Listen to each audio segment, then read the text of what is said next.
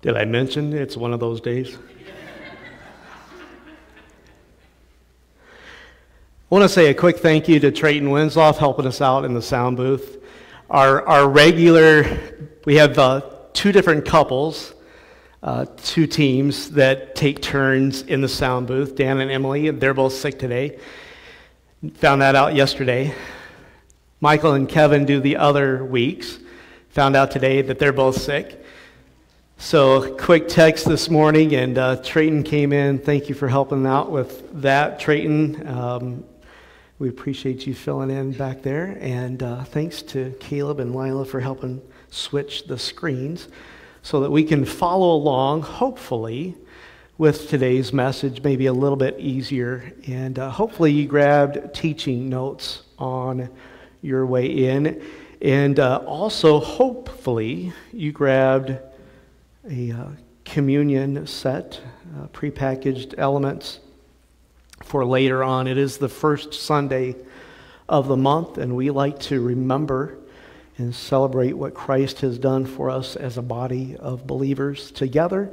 And so we will partake of communion at the end of the message. And so if you want to go ahead and grab those, if you haven't already, here in person. And if you're at home, feel free to go ahead and grab some grape juice if you have some on hand and a cracker. The Lord will bless that. It's the heart that matters.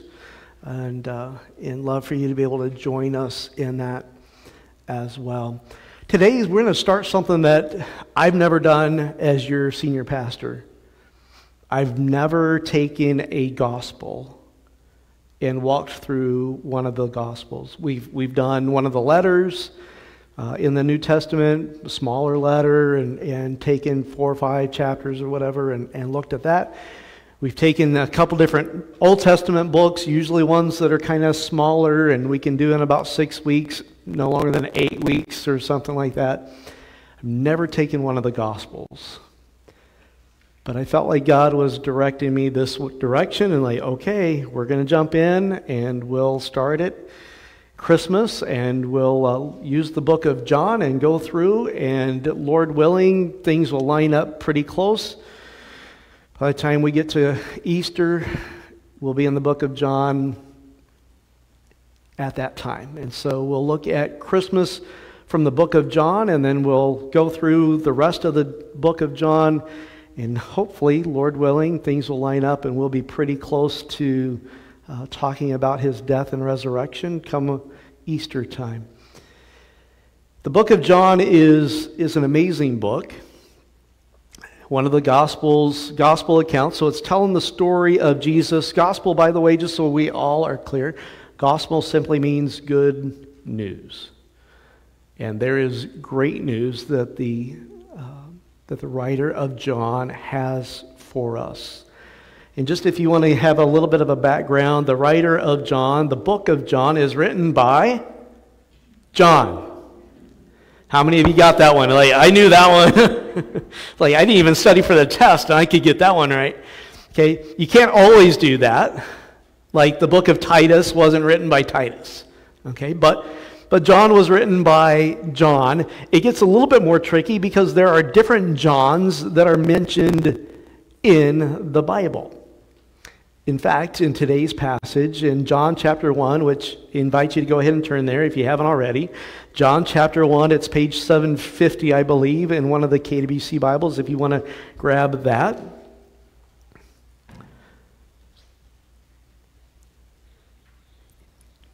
In the book of John, John's going to talk about another John, John the Baptist. And I think sometimes we think, well, John the Baptist wrote the book of John, but John the Baptist didn't write the book of John. And we'll see as we go through the book of John pretty clearly that John the Baptist couldn't have written the book of John. Most scholars believe that John was the last of the gospel accounts to be written, and many would suggest that the others, Matthew, Mark, and Luke, had been written. John knew about them. John had read them and everything. And so basically when John went to write his gospel account as an older man, and most believe that John was at the age where he was an elderly statesman, where the rest of the disciples had already been put to death most of them, if not all of them, for their faith.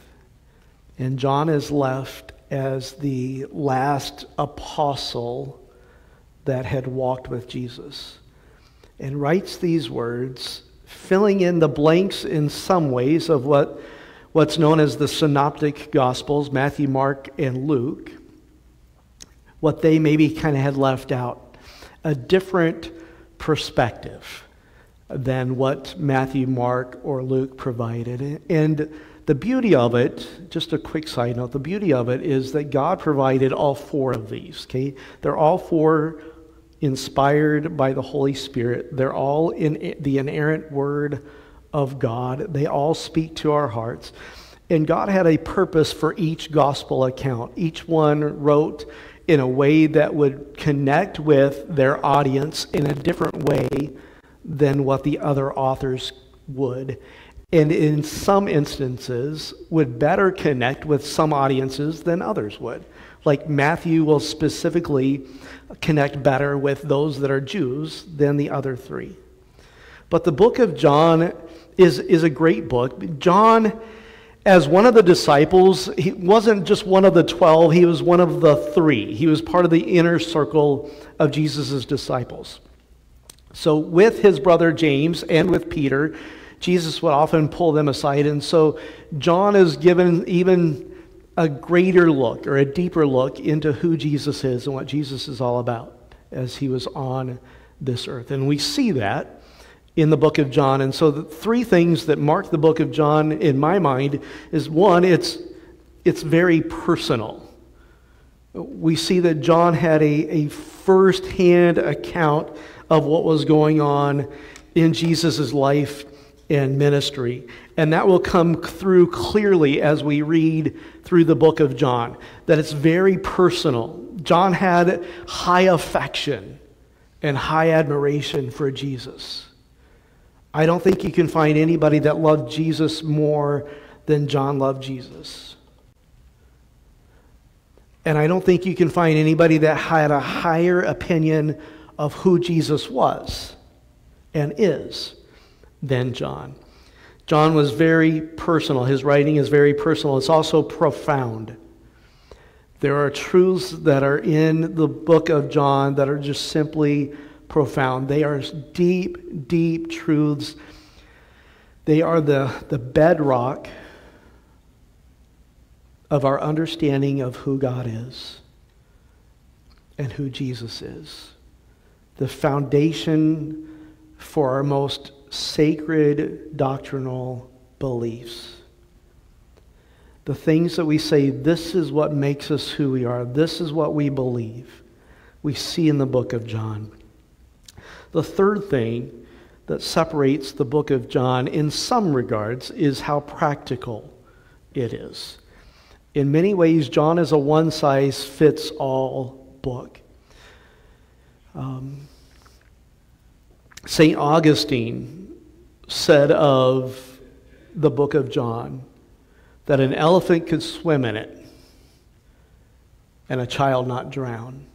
It's that deep, yet that approachable, that understandable, kind of putting things on the bottom shelf, if you will, where they're easy for anyone to access. And so I look at it and say, no matter if you are new to Christ or maybe don't even know Christ, I believe the book of John will speak immensely to you. It will encourage you, it will challenge you, it will inform you, it will instruct you. It's extremely practical. And if you've been walking with Jesus before gas was over $1 a gallon, which means you've been walking with Jesus for a while, the book of John still has something for you as well. It will instruct, inform, and challenge you as well.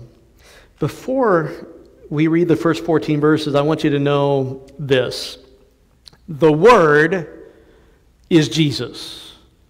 The Word is Jesus. The Word is what? Jesus. You need to know the Word is Jesus. Now let's get into the Word and learn about Jesus. In the beginning was the Word, and the Word was with God, and the Word was God. He was with God in the beginning. The Word is Jesus. He is the Word, and the Word is Jesus. He was, in the beginning was Jesus, and Jesus was with God, and Jesus was God. Jesus was with God in the beginning. Verse 3. Through him all things were made. Without him nothing was made that has been made. In him was life, and that life was the light of all mankind. The light shines in the darkness, and darkness has not overcome it. Him is the Word, and the Word is Jesus. Just so we're all on the same page. Now I'm going to pause here before we get into verse 6.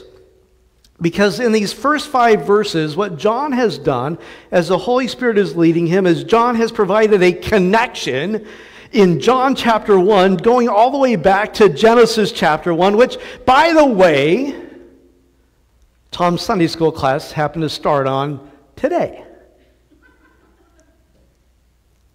Were they behind, or are they right on time? Because God's timing is perfect, right? I mean, I couldn't have planned this any better. John chapter 1 says, in the beginning was the Word. How does Genesis chapter 1 start? In the beginning, God. In the beginning was the Word. In the beginning is Jesus. In the beginning, God. And as you follow along, there's like a parallel that takes place. John chapter 1, Genesis chapter 1. John is introducing Jesus, and he wants us to understand who Jesus is. And as he's talking about Jesus, he starts using some different words, and he uses this word life, which we'll see a lot in the book of John.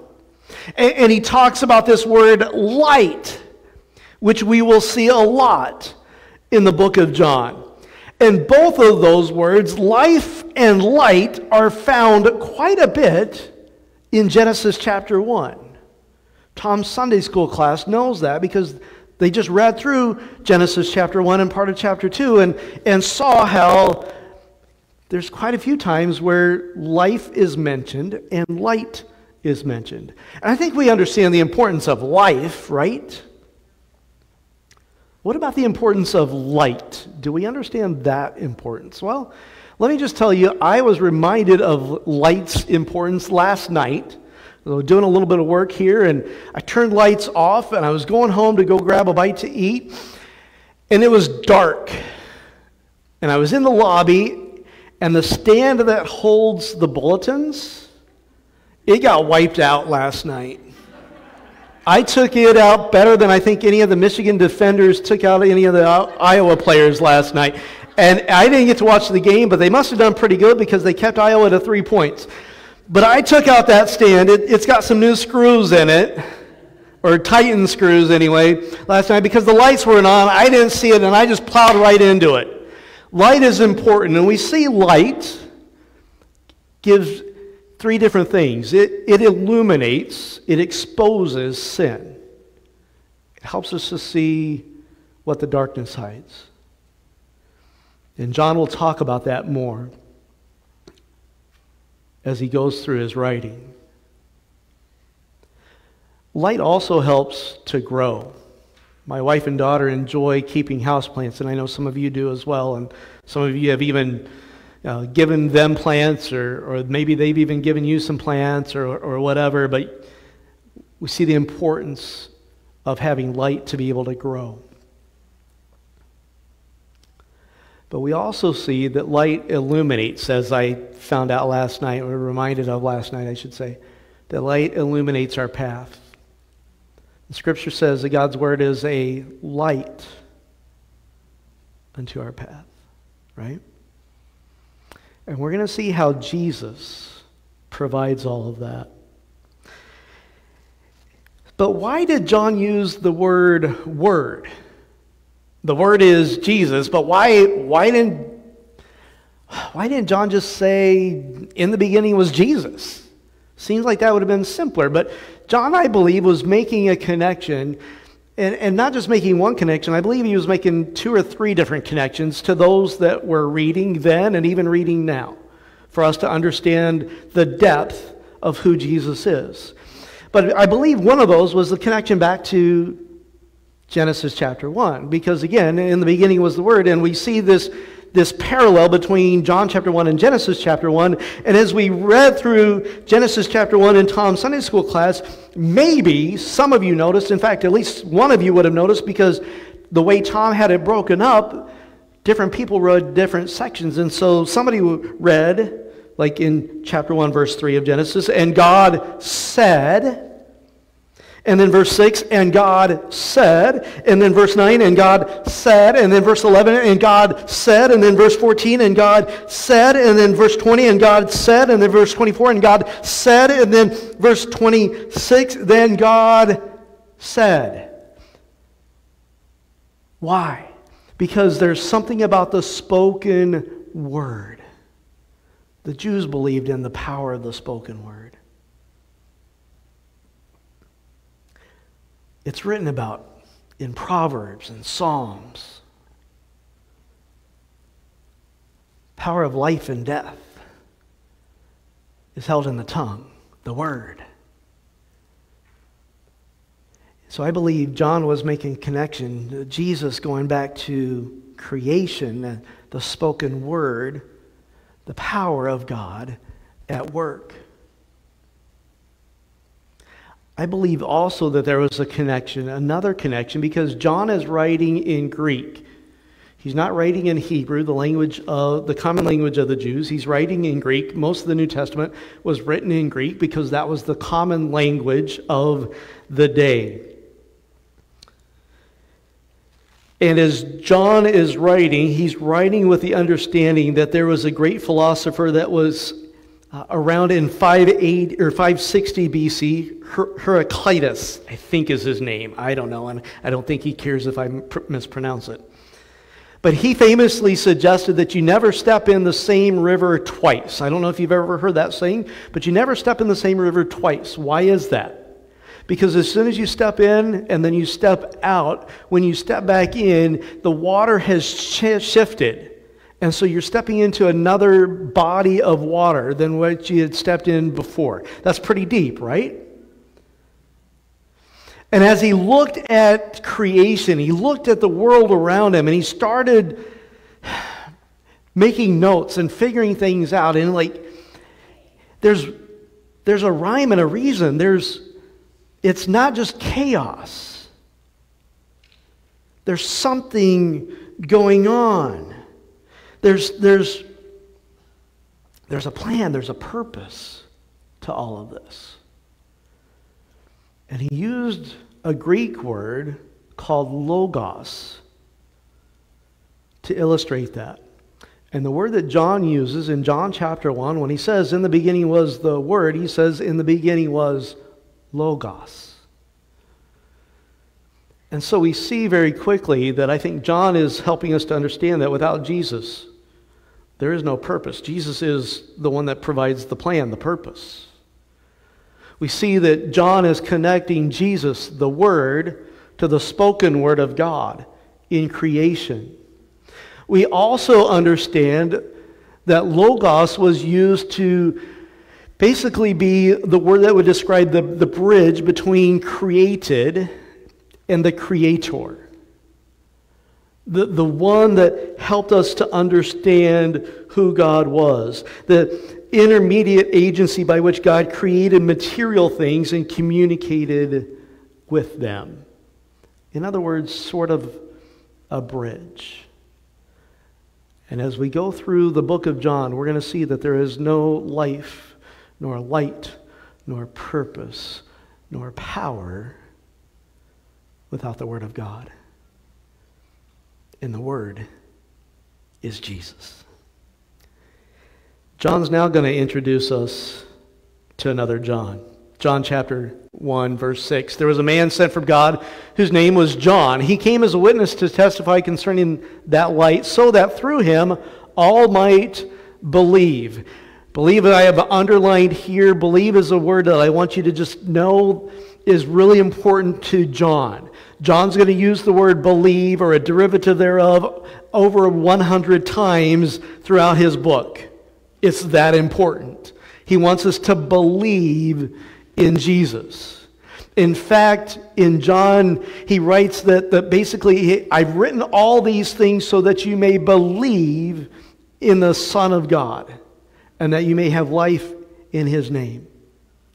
Like, this is why. So that you would believe. John the Baptist lived so that people would believe in Jesus. He pointed to Jesus. John the disciple, John the apostle, John the writer of the gospel according to John, writes back looking at Jesus' life so that we would believe in Jesus. They're both witnesses, one pointing forward to Jesus, the other one pointing back to Jesus. But the big idea is that we would believe. And then he continues, the true light that gives light to everyone was coming into the world. He was in the world, and though the world was made through him, the world did not recognize him. He came to that which was his own, but his own did not receive him. Him is he, and he is the light, or the true light, and the true light is the Word, and the Word is Jesus. And Jesus is the gospel. Jesus is the good news. Jesus is the Word. The Word is Jesus, and Jesus is the Word, and the Word is good. But there's bad news here. He came to the world. Merry Christmas. But the world said no thank you. They did not recognize him. They didn't accept him. They didn't see him for who he is. And they rejected him.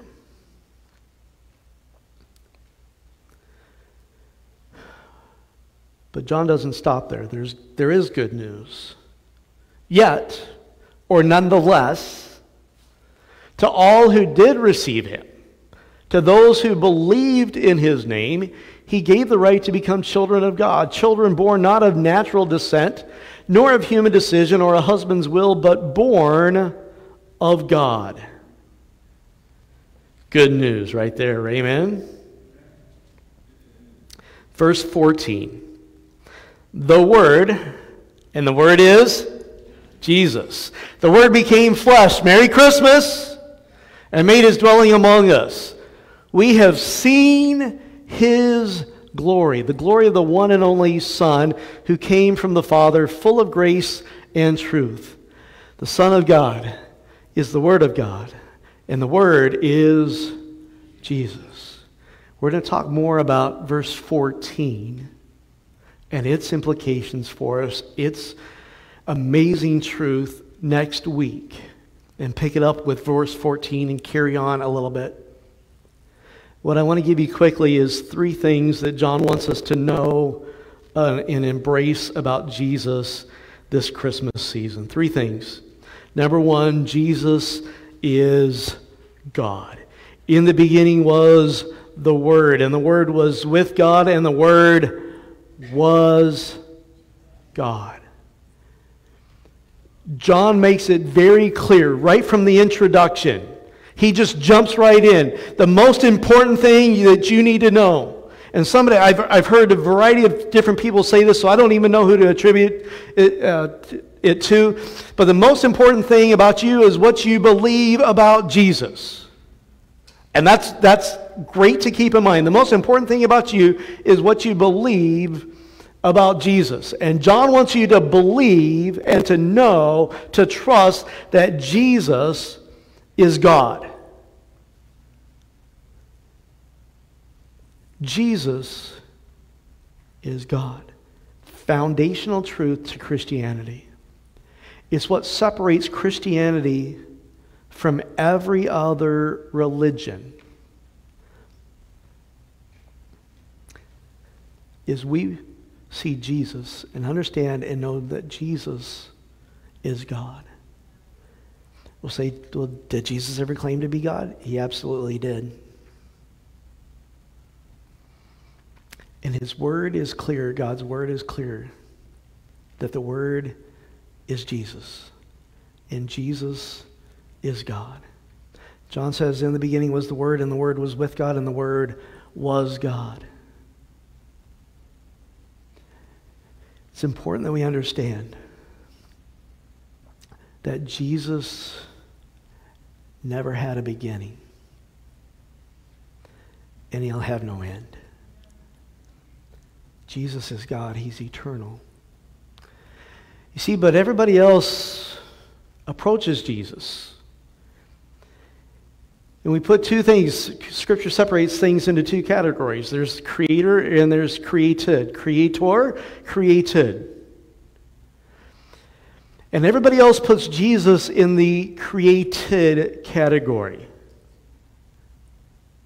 If you look at the different religions, or cults, if you will, Mormons teach that Jesus became a God with a little g, and that humans can become a God with a little g. We just basically follow Jesus' footsteps, and then you too can become a God with a little g. They don't teach, they don't preach, they don't believe in the divinity of Jesus Christ. John doesn't say that the Word became God. He says Jesus was God. He says the Word was God. Muslims, they believe Jesus was a prophet. Jehovah's Witness, they believe Jesus is an angel. In fact, they believe Jesus is a form of Michael the Archangel. That's why they're a cult. They're not a Christian denomination because they get it wrong with Jesus. And if you get it wrong with Jesus, you got it wrong. Hindus believe that Jesus was a man who became enlightened. There are a lot of people that believe Jesus was a good man. But if you don't believe that Jesus is God, you're wrong. And the most important thing about you is what you believe about Jesus. John is clear. The Word is Jesus, and Jesus is God. Let me try to illustrate this truth if I can get my computer stuff to work right.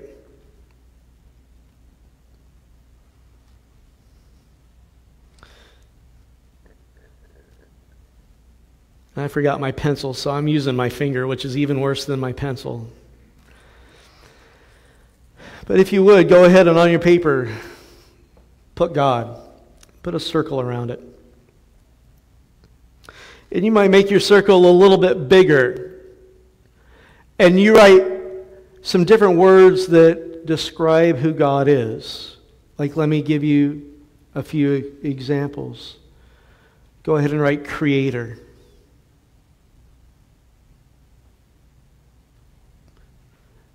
We see that in Genesis chapter 1. Go ahead and write Eternal. No beginning, no end. Go ahead and you can write Omniscient if you know how to spell it, or you can get close enough to it. Knows all. Or if you just want to simplify it, if this help you, draw a question mark with a circle around it and put a line through it. God has no questions. He knows it all. He's all-powerful. He's omnipotent, a church word that we use. If you want, you could just write the greater than symbol with a crown next to it. The King of Kings is greater than. He's sovereign. He's over all. He's more powerful. He's omnipresent. He's not limited by time and space. God. He's holy. All of these attributes of God. Then if you would draw a triangle.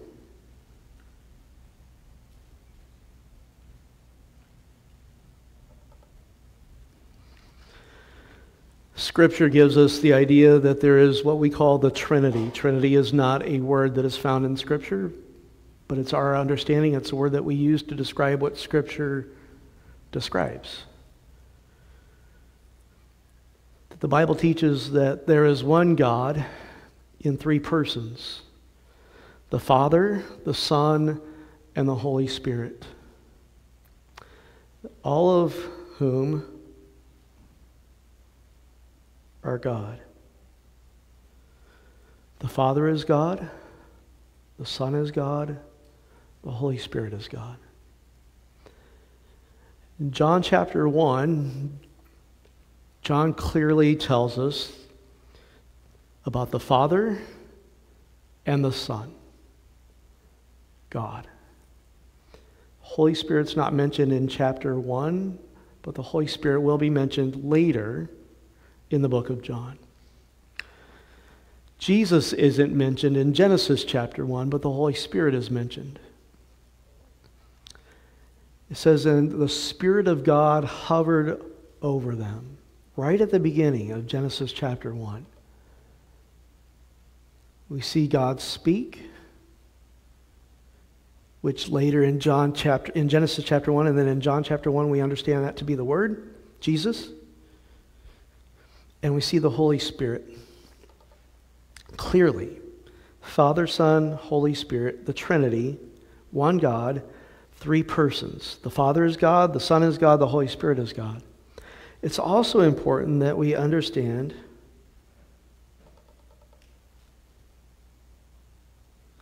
that the Father is not the Holy Spirit. The Father is not the Son. The Son is not the Father. The Son is not the Holy Spirit. The Holy Spirit is not the Father. And the Holy Spirit is not the Son. They're distinct. We see that in John chapter 1. In the beginning was the Word. And the Word was what? With God. So we see right there in John chapter 1 that John is saying that the Son, the Word, Jesus, is God. But the Son and the Father are not exactly the same. There is distinction between the two. They are the same in essence, the same in character. But there is a distinction. We see throughout Scripture that through the Trinity they have different roles that they provide and different ways that they interact with humanity. But keep in mind, one God. The Father is God, the Son is God, and the Holy Spirit is God. Second thing John wants us to know about Jesus. Jesus is life. Jesus is life. He says, in him was life, and that life was the light of all mankind. As we continue through the book of John, John's going to continue to hammer this home. Jesus is life. Know Jesus, know life. If you know Jesus, you'll know life. You might be alive, but without Jesus, you're not living. In John, we're going to see that in Jesus we experience the breadth of life. And in Jesus there's a whole different depth of life. In John chapter 3 verse 16, for God so loved the world, he gave his only Son. The Son is the Word, and the Word is Jesus. Gave his only Son that whoever believes in him, again the word believe, shall not die, but have what? Eternal life, everlasting life. The breadth of it, that in Jesus we see the breadth of life, that life doesn't end here. Again, we go back to the hope of Christmas, the Advent, not just his first coming, but his second coming, and the peace that we had, not just with his first coming, but his second coming. The breadth of life that Jesus gives us. But John's also going to help us to see the depth of life that Jesus gives us. In John chapter 10, verse 10, Jesus says these words, "I have come that you may have life and have it to the full," or have it more abundantly. That there's not just a breath to life that Jesus gives us, not just eternal life that Jesus offers, but there's a whole different kind of living now that Jesus offers and provides. We see in John that Jesus was born so that you and I could be reborn, that we could experience a new life, a real life, because Jesus is life. The final thing that John wants us to know about Jesus in this passage is that Jesus makes it possible to have a relationship with God. We see this in this idea of being born again, being reborn. And John's going to pick up on that in a couple chapters and talk about somebody that had a discussion with Jesus about being reborn. But in John, as we just looked in John chapter 1, verse 12, "Yet to all who did receive him, to those who believed in his name, he gave the right to become children of God. Children born not of natural descent, nor of human decision, or a husband's will, but born of God." John makes it very clear. This isn't something we could do on our own. Our DNA doesn't get us to God. I'm thankful for the heritage that I have. Thankful for the men and women that have gone before me, that have known the Lord, that have walked with the Lord, that served the Lord. A rich history of those that served God in Africa, and I am extremely thankful for that and praise God for that. But that doesn't get me into heaven.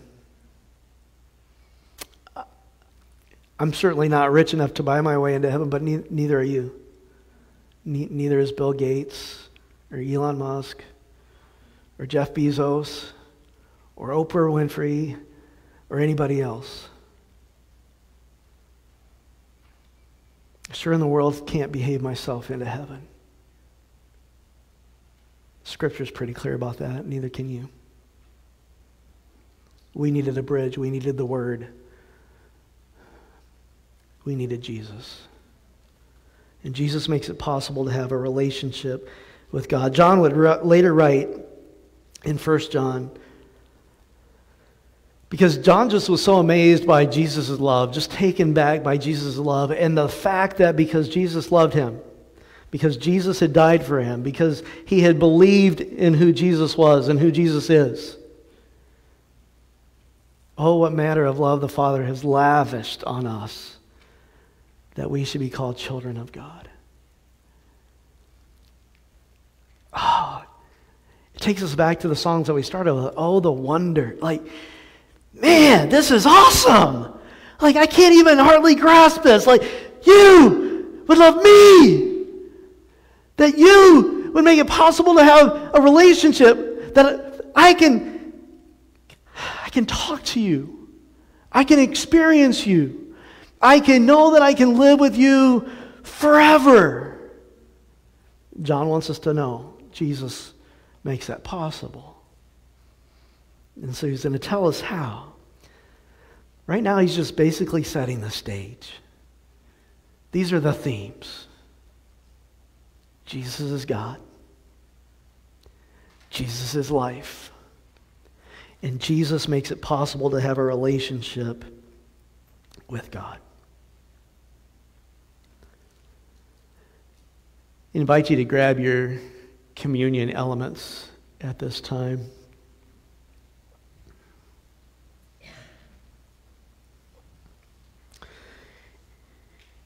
And if you would, you can go ahead and pull back the first seal.